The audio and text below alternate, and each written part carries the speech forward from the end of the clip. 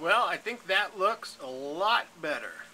My goal was to get rid of those air bubbles, and while they're not completely gone, they're about 1,000,000 times better, and the flow is still the same. Here is how I did it. This was my old exit out of the wet dry. It went down here and then down, and that created millions of bubbles. Well, we capped that off, and then we have this bottom. So we're going out here to a valve, and then just coming, that doesn't go anywhere, straight down. Okay, that's all good, and there is no hole in the top of that. I think that's a strange design when people put holes in those. What the theory is here is we're cranking down this so that it is constantly full of water. No air ever. And you see there, that's where some of my stray bubbles are coming from. I'm gonna have to get a little bit better bubble trap than that guy. But you can see there, it's just constantly full of water.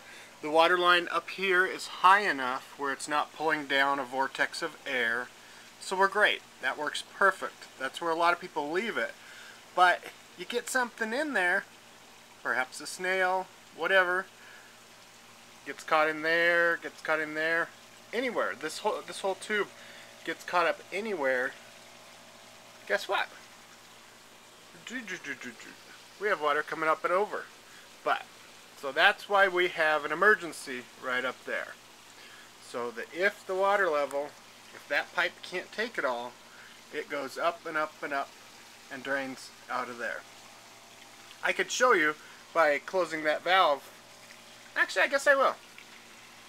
I wasn't gonna because I have it dialed in pretty good right now, but I'll close it.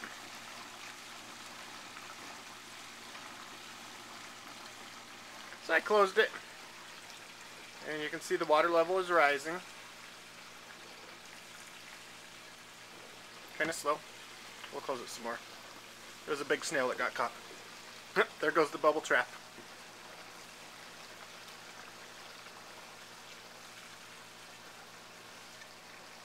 Hopefully that won't affect the emergency drain.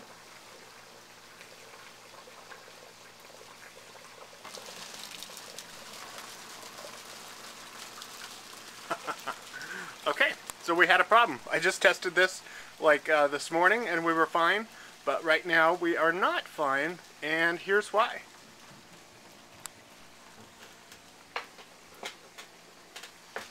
Sorry, hopefully I don't fall off this stool. This is the top of my wet dry. And now we're sucking air because I don't have that dialed back at all. This is the top of my wet dry. The filter in there, I just have some, I don't know, white stuff. It's like this. No, that's not, that's like bubble wrap. Anyway, it's a filter. It is become clogged enough where it can't handle that much flow up there, and it was coming up and over here. I want to get rid of that filter altogether. I've been listening to these podcasts on the Talking Reef. I really like what they have to say, and they're kind of anti-mechanical filtration, and I think they're starting to sell me on that. You just have to constantly change things, you know, get it set up the way you need to so that it's self-sustaining. And just like there, just because that filter was dirty, let me crank that back a little bit so we don't get so much noise. Because that filter was dirty, we could have had a flood down here. A lot of water would have gone out that line, but we still would have had a problem, where if we didn't have that filter in place, we wouldn't have had a problem. I want to get rid of the wet dry altogether, but we just don't have enough live rock and good enough protein skimming yet to do that. So we'll hold off on that. We're back at good levels now, going a little bit high. I'll crank this lever back a little bit, and that should drop. And just kind of hold steady there. So anyway, we're pretty good there. A few residual bubbles still getting out. With the protein skimmer, instead of just going straight out and down, I just have a tube in there right now going to the bottom. Eventually I'll have it go all the way to that side, so then if we do have some micro bubbles, which we will, they're not right here next to the intake of the pump. Here's the protein skimmer. It's just a little guy, counter current I believe it's called, and we're sucking some good stuff there. It's not as brown as I'd like, but it's better than nothing, I guess. I don't really want to buy a $500 skimmer. So upstairs is the main problem right now. I basically want to do this kind of system upstairs, but there's not going to be a tank here. It's going to be all pipes instead of tanks. But the thought process is going to be the exact same. So we'll see how that turns out. Oh, we have some visitors. Hi. Hi. Hi. Whose camera? My mom's. Oh. What are you guys doing? What's been happening?